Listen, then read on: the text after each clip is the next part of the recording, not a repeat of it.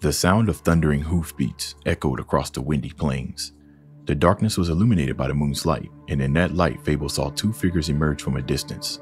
They were galloping towards him. Both had their swords drawn, shining brightly in the moonlight.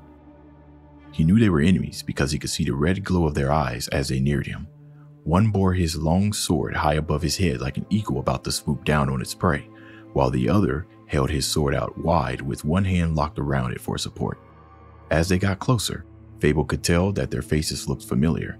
They looked like people who had once been friends, but now wore expressions etched with hatred and anger. Fabvl took a deep breath and exhaled slowly into the cold night air. He reached for his sword and gripped it tightly, as if it might be sufficient to intimidate his attackers. He was a young man of 25 years, strong and wise from the many battles fought in the name of his king. He had met many others who stood for what they thought was right, but he knew that these two men were different. They had been good friends of his until a year ago when their loyalties was tested and they chose poorly. Now Fabvl was once again face to face with the consequences of their actions. The closer they got, the more desperate Fabvl became to prepare himself for what was about to happen. He tightened his grip on his sword's hilt and screamed at them, "Enough!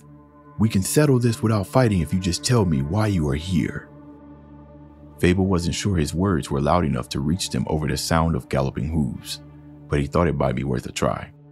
Just as he finished speaking, one of the men charged at Fabvl with his sword extended in front of him like an arrow ready to fly from its bow.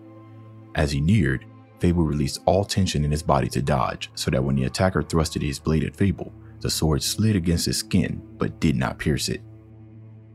The attacker was surprised by what had just happened and looked closely at Fabvl's face for a moment. Their eyes locked onto each other, and through that newfound realization he muttered, "Fabian?" before turning around and quickly riding away.